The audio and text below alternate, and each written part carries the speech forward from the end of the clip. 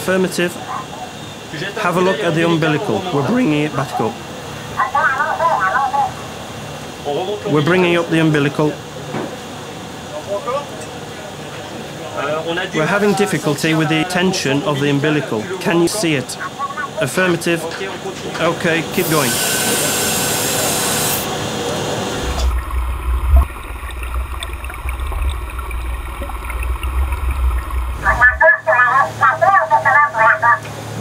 The level is going to go up a little, and I will compensate. You tell me if I need to add a bit more or not. Historically, hydrocast was created in 1977. Originally, the main activity was cave diving, and then the activity diversified and hydrocast started working mainly for Electricité de France dams for rope access works as well as confined area works inside pipelines. Then, in diving for anything that required inspection or maintenance of the dams.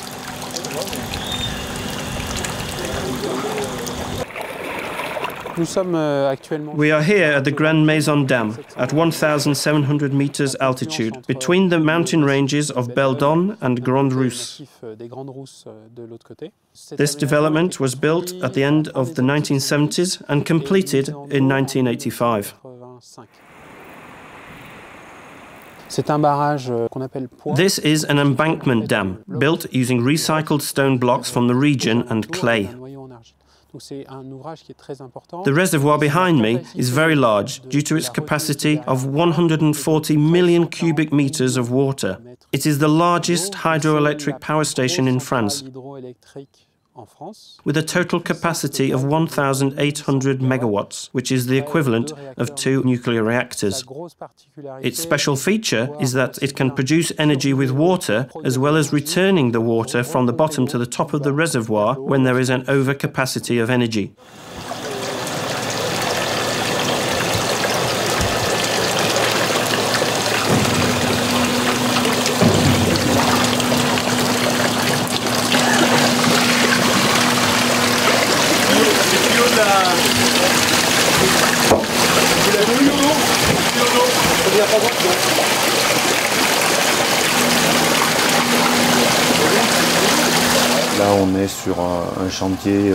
Here, we're on the worksite where robots can access and inspect tunnels and waterworks.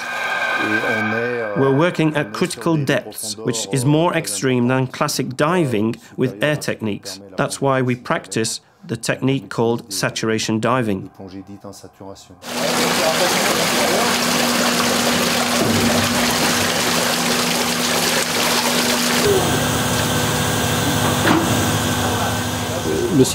Saturation diving system has many advantages. Our client can maintain its water levels and continue uninterrupted service, and for us, it allows us to carry out our work quickly.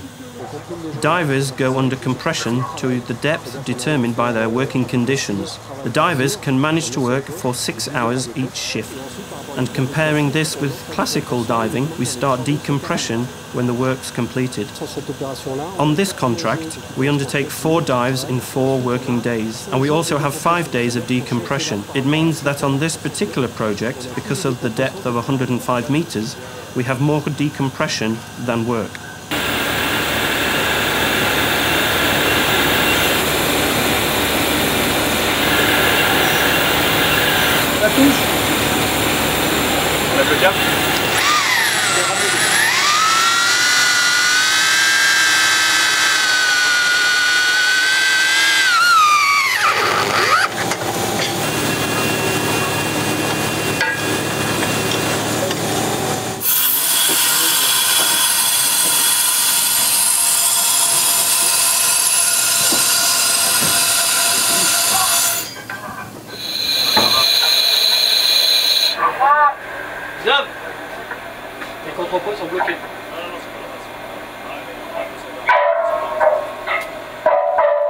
Là, on va être sur une profondeur de 100 mètres. In this case, we're going to a depth of 100 meters. If we were using classic diving techniques, we couldn't do this, and we would need several stages of decompression to allow the inert gases we've breathed in to be eliminated from the tissues. This would mean that if we were sending someone down to 100 meters in classical diving, that diver would have to decompress for hours and hours, and he wouldn't be effective during that time. And the system in place at the surface would have to be as suitable as what we have here now. Here we can just dive as requested. We have no compression problems. We have no compression issues anymore because compression takes place in one go, basically when we are at the bottom. The advantage for the divers is physiological, and the good thing is we can be ready straight away.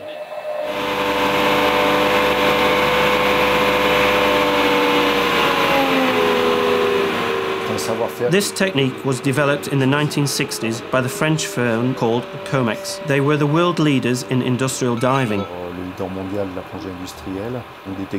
Deep diving techniques mainly originated for oil and offshore companies that we have adopted in terms of equipment, personnel and knowledge. Now we have developed this knowledge to work on the dams. There must be 2 or 3 ULIS equipment like this one in Europe. It's portable and modifiable. The advantage of our system is that it can be easily transported by trucks in containers.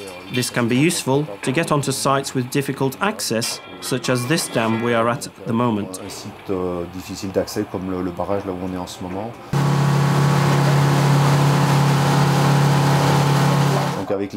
With saturation techniques, we are equipped to go to depths of 200 meters, and we recruit divers who are Class 3 qualified, experienced and trained for those depths.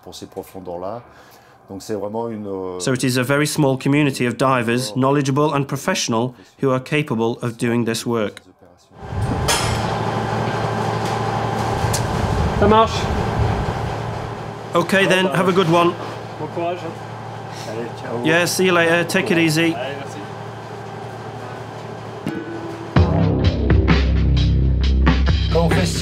When you do this type of work, you have to be conditioned yourself before you go under.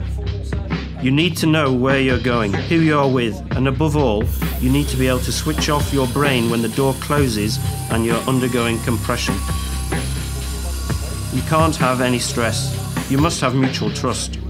When you know the other guy well, which is the case here, when you've worked together a lot, which is also the case, then you know the other guy's reactions, and then there is no need to speak.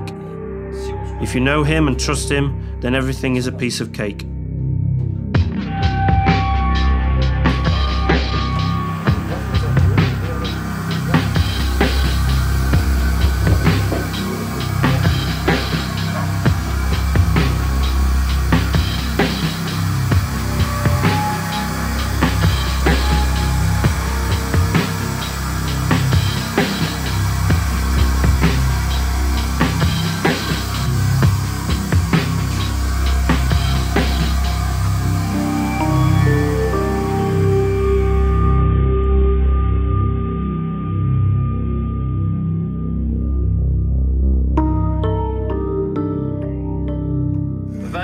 Gate number 4 open.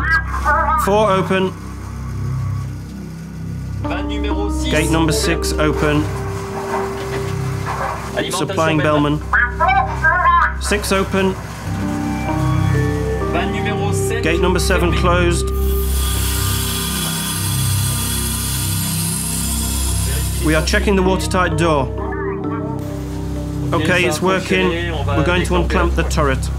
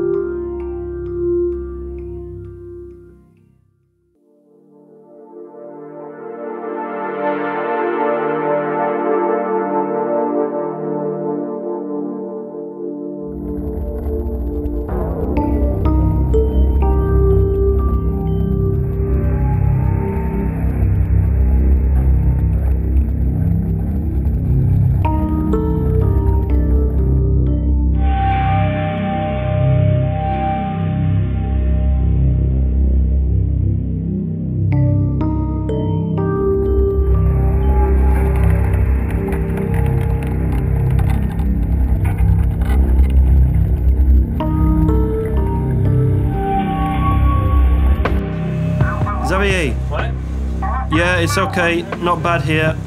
Okay, we stop here. We'll see after.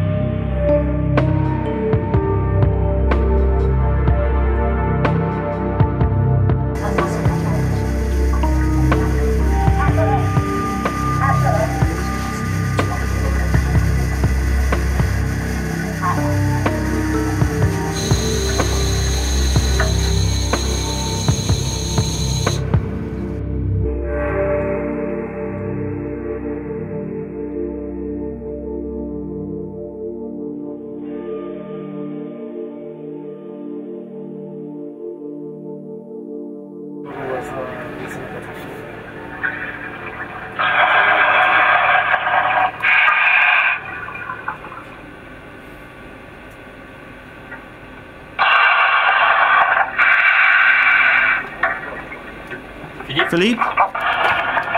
Before you go, can you confirm two things? I think I have seen the ballast positions. Are they low enough? Can you see that? Okay, from where you are, with the help of the Bellman water pipe behind you, can you see the grill? Negative. Okay, so we take the guide rope to go towards the gate. For this project, we have to open a small gate on the water power intake. It's a 1 meter high barrier, approximately 60 centimeters wide. Once we've opened it, we are going to help the camera and sonar equipped robot. It's going to go through the gate and inspect several hundreds of meters of tunnels and survey for any faults, if any. Also inspecting the concrete and metal structures. 30 ou 35 3.5 3.5 3.0 3 centimeters. Oui, d'accord, 3 cm. Yes, okay, 3 centimeters. Now he's measuring the width of the bar, like this. Okay, you're measuring the width of the bar. Underwater, or rather in the water, we actually provide the same service that people can see on the surface. It could be building work, assembly work, demolition, inspection. For oil companies, it could be fitting a pipeline. Anything you can see on the surface, well, we can do the same thing underwater. So we adapt the work. We try to minimize the procedure, but the basics are the same. If you have to pour concrete on the surface, well, we can also pour concrete underwater. It's great to work with the diving helmets. It's the technical side of the work. On diving techniques, we are not doing anything more than a leisure diver. The diving is just a means to get to the work site. So we are not doing anything different than a leisure diver. Work is work. We're not looking at the fish. Anyway, we can't see anything. Most of the time, we can't see anything at all. We are here to work. The clients expect results. Very often, an improvement in production. So when you've got to go, you've got to go.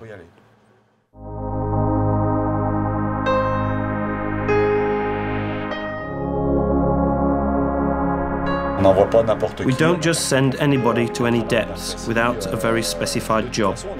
When you are at the end of the water pipe, you are on your own to do the work. You can get assistance from the surface. There is a safety diver. Procedures are clear. But the one who works at the bottom is on his own. Then, experience does the rest.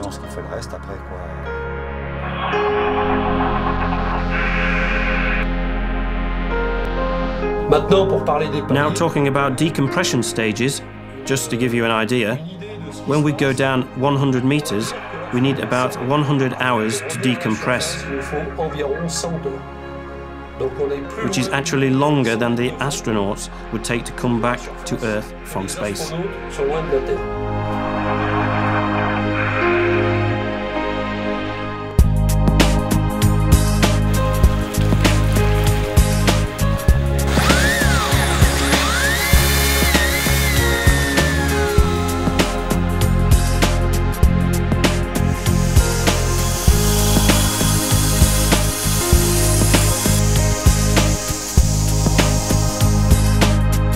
Today we are nearly at the end of the project.